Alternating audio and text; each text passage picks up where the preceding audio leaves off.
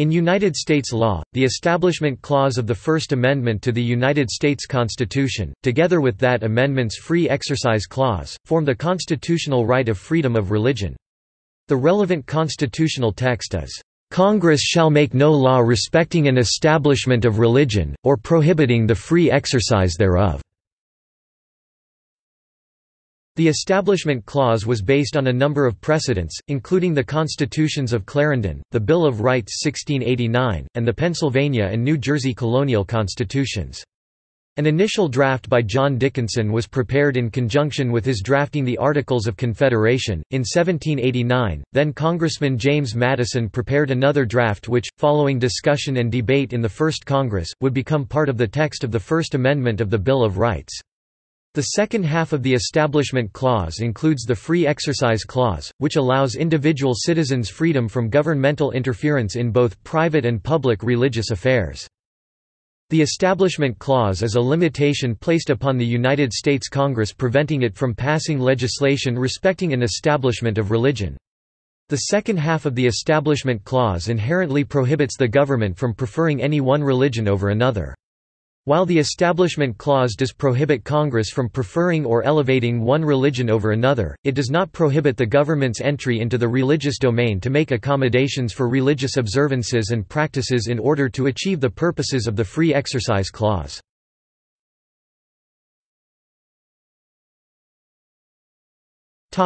Historical background.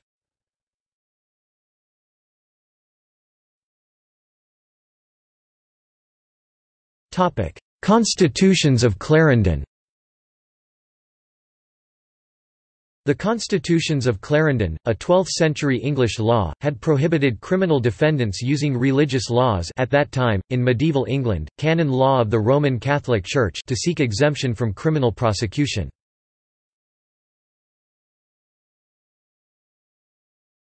Topic: 1689 Bill of Rights. The 1689 English Bill of Rights secured the rights of all persons to be free from establishment of Roman Catholic laws in the government of England.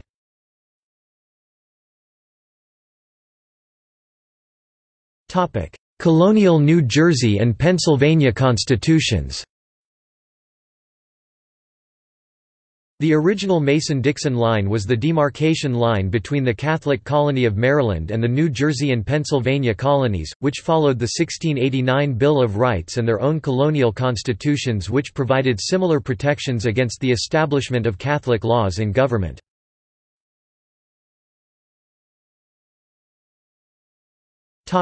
Virginia Statute for Religious Freedom. A possible additional precursor of the Free Exercise Clause was the Virginia Statute for Religious Freedom. The statute was drafted by Thomas Jefferson in 1777 and was introduced in the Virginia General Assembly in 1779. It did not pass the General Assembly until 1786. James Madison played an important role in its passage. The statute disestablished the Church of England in Virginia and guaranteed freedom of religion exercise to men of all religious faiths, including Catholics and Jews as well as members of all Protestant denominations. The Virginia Statute for Religious Freedom granted these rights to men, whereas the First Amendment to the United States Constitution grants rights to persons, as does the 1689 Bill of Rights and the colonial constitutions in New Jersey and Pennsylvania.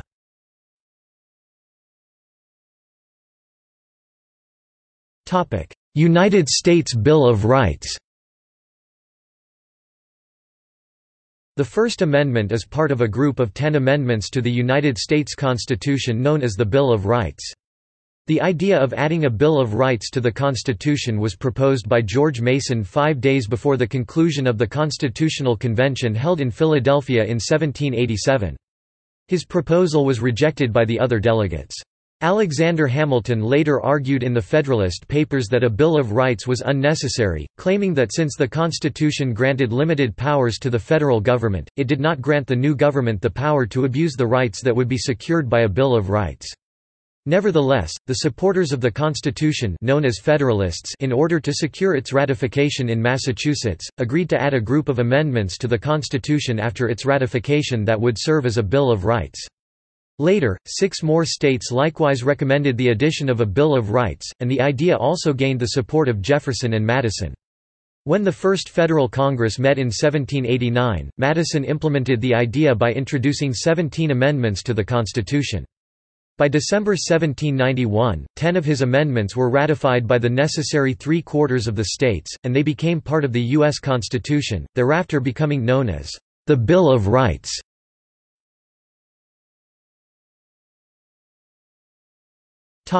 Concerns of Virginia Baptists. The Establishment Clause addressed the concerns of members of minority faiths who did not want the federal government to establish a state religion for the entire nation.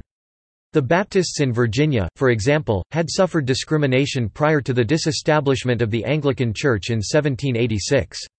As Virginia prepared to hold its elections to the state ratifying convention in 1788, the Baptists were concerned that the Constitution had no safeguard against the creation of a new national church. In Orange County, Virginia, 2 Federalist candidates, James Madison and James Gordon, Jr., were running against 2 Anti-Federalists opponents of the Constitution, Thomas Barber and Charles Porter. Barber requested to John Leland, an influential Baptist preacher and fervent lifelong proponent of religious liberty, that he write a letter to Barber outlining his objections to the proposed Constitution. Leland stated in the letter that, among his other concerns, the Constitution had no Bill of Rights and no safeguards for religious liberty and freedom of the press. A number of historians have concluded on the basis of compelling circumstantial evidence that, just prior to the election in March 1788, Madison met with Leland and gained his support of ratification by addressing these concerns and providing him with the necessary reassurances. In any event, Leland cast his vote for Madison. Leland's support, according to Scarberry, was likely key to the landslide victory of Madison and Gordon.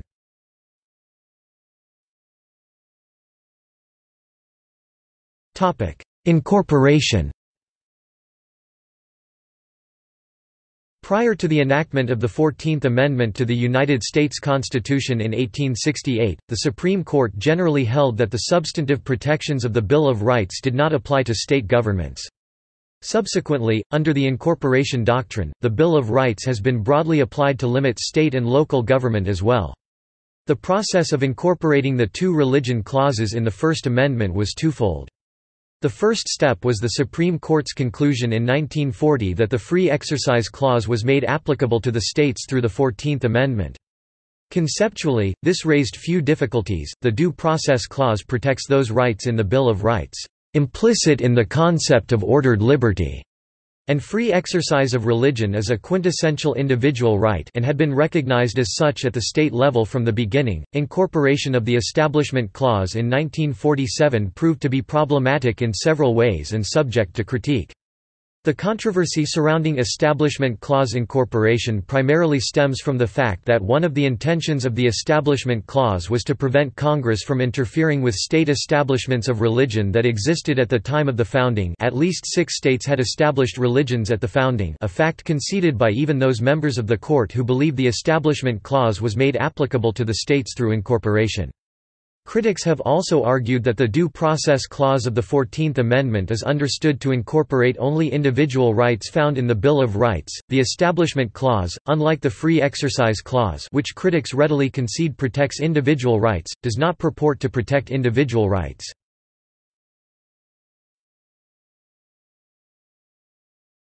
Topic: Financial assistance. The Supreme Court first considered the question of financial assistance to religious organizations in Bradfield v. Roberts 1899. The federal government had funded a hospital operated by a Roman Catholic institution. In that case, the court ruled that the funding was to a secular organization, the hospital, and was therefore permissible. In the 20th century, the Supreme Court more closely scrutinized government activity involving religious institutions. In Everson v. Board of Education 1947, the Supreme Court upheld a New Jersey statute funding student transportation to schools, whether parochial or not. Justice Hugo Black held the "establishment of religion" clause of the First Amendment means at least this: neither a state nor the federal government can set up a church.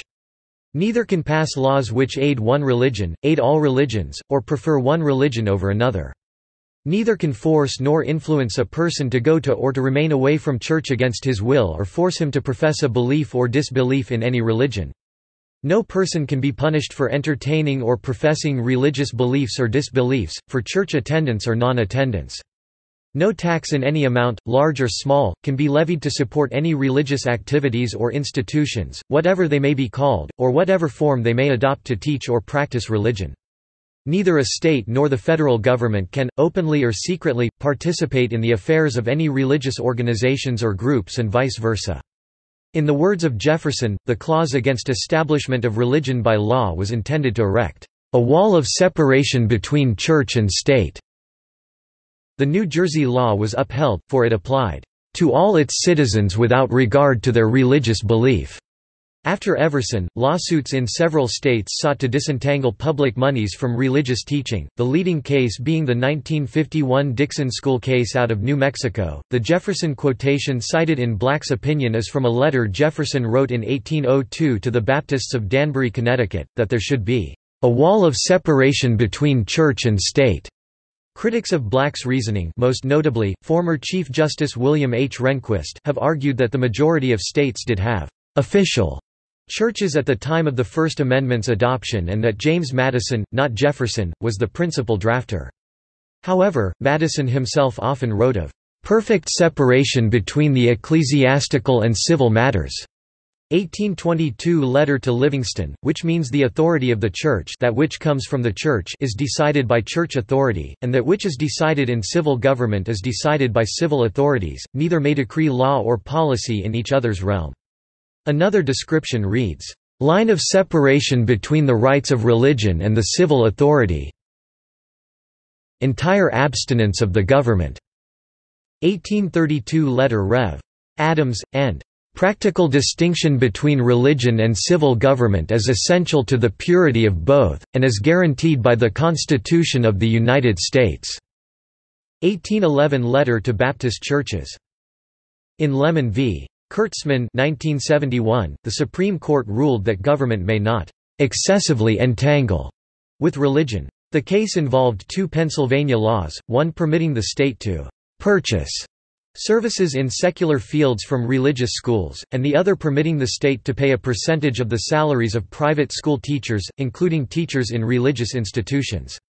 The Supreme Court found that the government was excessively entangled with religion, and invalidated the statutes in question. The excessive entanglement test, together with the secular purpose and primary effect tests, thereafter became known as the Lemon test, which judges have often used to test the constitutionality of a statute on Establishment Clause grounds. The Supreme Court decided Committee for Public Education and Religious Liberty v. Nyquist and Sloan v. Lemon in 1973. In both cases, states, New York and Pennsylvania, had enacted laws whereby public tax revenues would be paid to low-income parents so as to permit them to send students to private schools. It was held that in both cases, the state unconstitutionally provided aid to religious organizations. The ruling was partially reversed in Muller v. Allen 1983. There, the court upheld a Minnesota statute permitting the use of tax revenues to reimburse parents of students. The court noted that the Minnesota statute granted such aid to parents of all students, whether they attended public or private schools. While the court has prevented states from directly funding parochial schools, it has not stopped them from aiding religious colleges and universities. In Tilton v. Richardson 1971, the court permitted the use of public funds for the construction of facilities in religious institutions of higher learning. It was found that there was no excessive entanglement since the buildings were themselves not religious, unlike teachers in parochial schools, and because the aid came in the form of a one-time grant, rather than continuous assistance. One of the largest recent controversies over the amendment centered on school vouchers, government aid for students to attend private and predominantly religious schools. The Supreme Court, in Zellman v. Simmons-Harris 2002, upheld the constitutionality of private school vouchers, turning away an Establishment Clause challenge.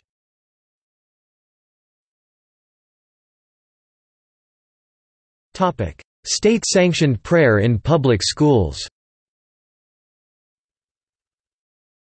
Further important decisions came in the 1960s, during the Warren Court era. One of the court's most controversial decisions came in Engel v. Vitale in 1962.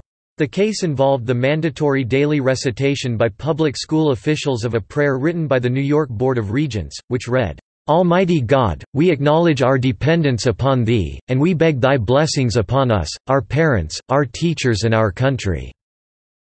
The Supreme Court deemed it unconstitutional and struck it down, with Justice Black writing, "It is no part of the official business of government to compose official prayers for any group of American people to recite as part of a religious program carried out by the government." The reading of the Lord's Prayer or of the Bible in the classroom of a public school by the teacher was ruled unconstitutional in 1963. The ruling did not apply to parochial or private schools in general. The decision has been met with both criticism and praise. Many social conservatives are critical of the court's reasoning, including the late Chief Justice William H. Rehnquist. Conversely, the ACLU and other civil libertarian groups hailed the court's decision.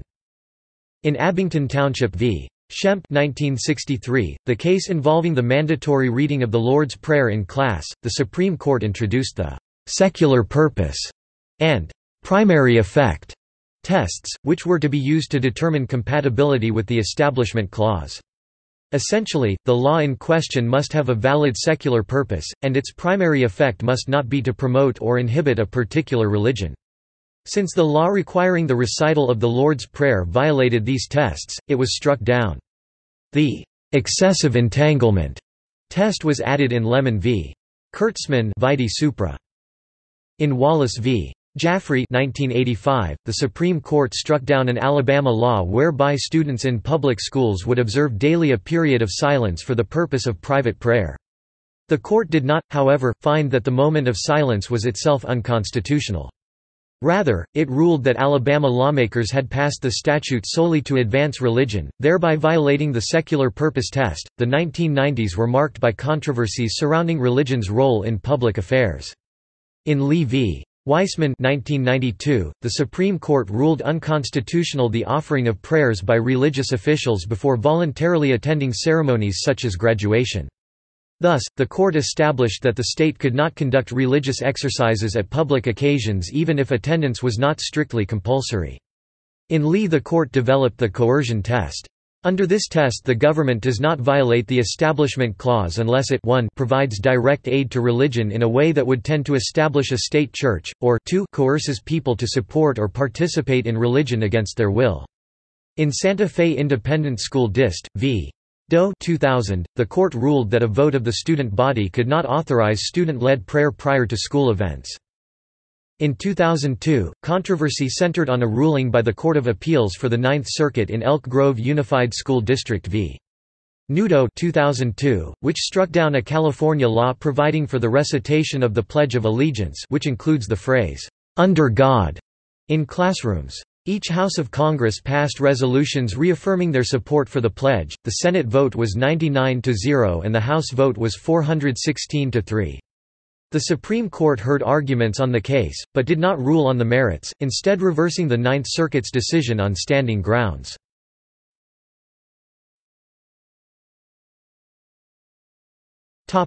Religious displays. The inclusion of religious symbols in public holiday displays came before the Supreme Court in Lynch v.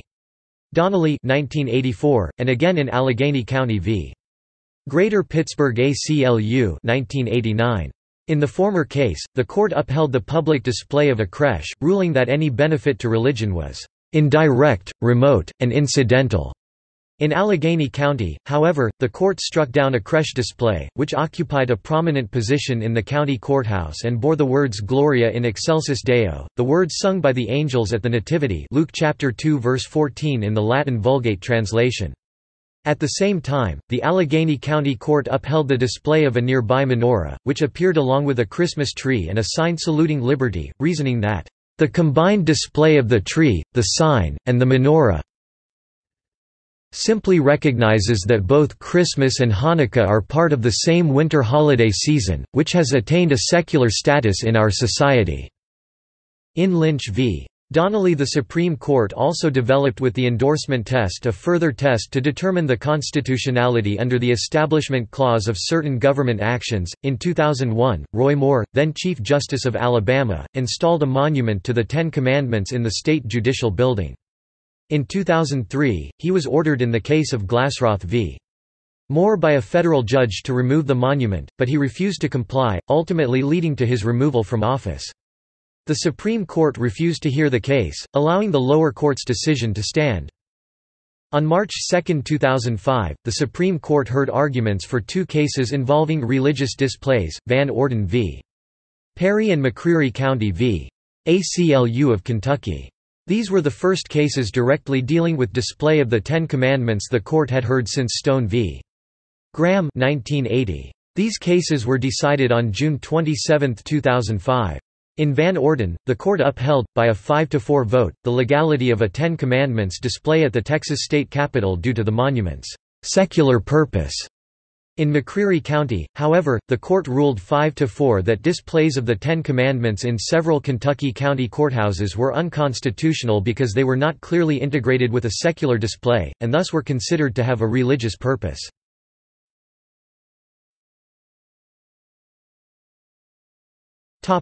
Blue laws. In the 1964 case McGowan v.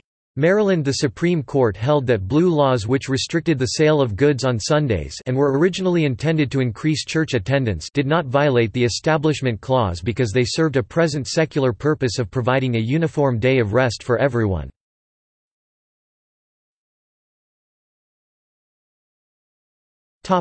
See also: Faith-based initiatives, Lasanda v. Pleasanton Unified School District, No Religious Test Clause, Separation of Church and State in the United States, Torcaso v. Watkins, United States religious history.